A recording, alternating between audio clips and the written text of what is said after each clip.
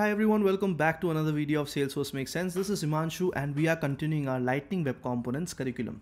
So before jumping into Lightning Web Components, and I think we are pretty much ready with everything that we have done so far with the tutorials, let's quickly recap what all have we done and covered as part of this entire curriculum where we started, right? So I'm going to go right to the top of the curriculum, and yes, so we started off with the masterclass understanding why LWC is the future, what is possible, about me a bit, who this course is for, what's in store for you, what all are we going to cover as part of this curriculum, and this exactly what we have written here is what we are going to start next, right? And I talked about whether you need to know JavaScript or whether you need to know Aura, and how much of coding is important and what is the skill set that you need. And we talked about prerequisites, that we need some prerequisites. We are going to set that up before starting off. And then we got started with the introduction of what LWC is, how does it really fit into the Salesforce picture, why did Salesforce decide to bring in LWC even though they had Visualforce and Aura.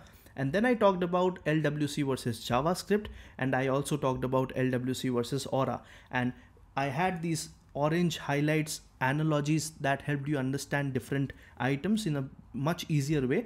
And then we proceeded ahead with understanding the browser support, the kind of JavaScript support. We talked about the security and the DOM security features, which is Lightning Web Security and Locker services. We understood a bit of that. And then we jumped into understanding and learning a bit of JavaScript. This was more like a crash course that I wanted you guys to do. For those of you who do not know how to write code at all, or do not have any kind of experience with JavaScript, I did this bit and introduced this in between before starting the LWC curriculum.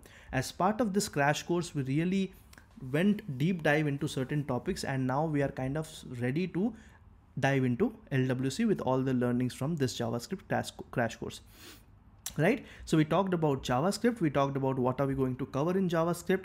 We went and used one or two online compilers, Programmis and JS Fiddle. We talked about variables, we talked about public and private variables, let, var, const. I'm going a bit faster because this is more like a recap, so don't worry about it. We did some sample questions on everything, and then we jumped into arrays. We talked about array methods, we talked about functions, we talked about how to write different ways of writing functions. We talked about objects, one of the most important things in JavaScript and LWC.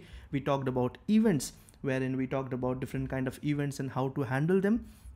We did try a lot of different use cases to understand each topic, and then we understood a bit of debugging, how you can actually find bugs, because JavaScript is a bit difficult to read and when it gets compiled.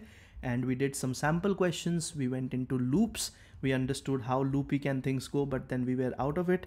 We understood the spread operator of actually transforming arrays and objects, and then we moved on to the this keyword, right? The this keyword again being very important, and we are going to use this as well in our LWC work that we do.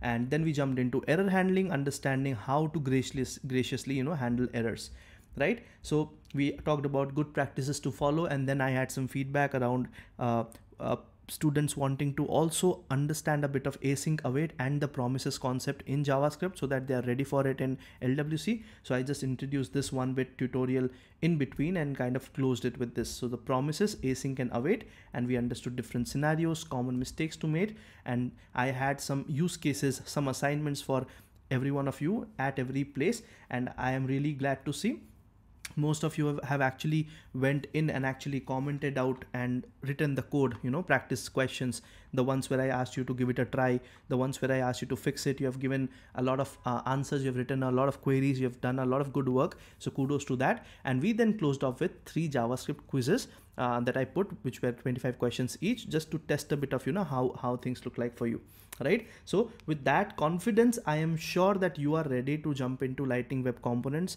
It could be that you have not done it at all till now. It could be that you know bits and pieces, but your foundation is not clear. It could be that you know a good chunk of it, but you still want to go through it because Himanshu might tell you something new and something that might make sense, right? So that's the whole idea. And with that, we'll now jump into setting things up before we start writing Lightning Web Components code. All right, great. I'll see you in the next one when we set up the system for us.